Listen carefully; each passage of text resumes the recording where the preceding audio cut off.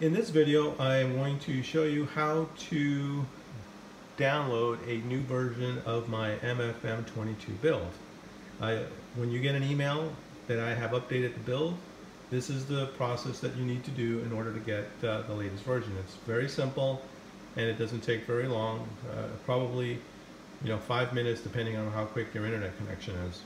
So the first thing that you want to do is go ahead and click your home button so you get the top menu and come over here to where it says settings, then come down to where it says applications, and then come down here where it says managed installed applications and find the MFM22 application. The latest version is 17.3. You want to click that and then you want to come here to where it says clear data.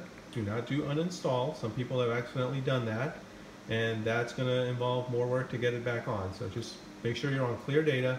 You click it once and then you click it again. And if you notice on the right hand side where it says data 376 megabytes, that will turn to 0 megabytes.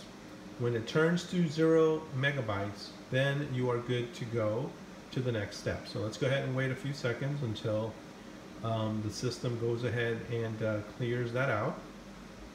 Usually it takes no more than say 20 seconds or 30, and as you can see there, it went to 0 data. Now you want to come up here and launch application.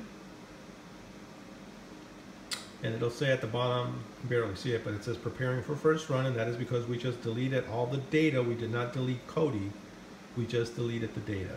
So now what we want to do is we want to bring the new data in, which is basically the new build.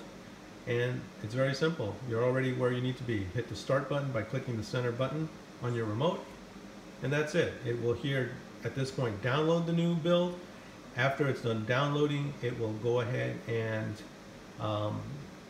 extract the build, and once it's done extracting the build and it installs it, you'll get a prompt that says that you need to click a button to go to close Kodi. You click the button and then you relaunch it and your new build is ready to go. I hope you find this video useful. If you have any questions, please do drop me a line on Facebook Messenger and I'll be happy to help. Thank you.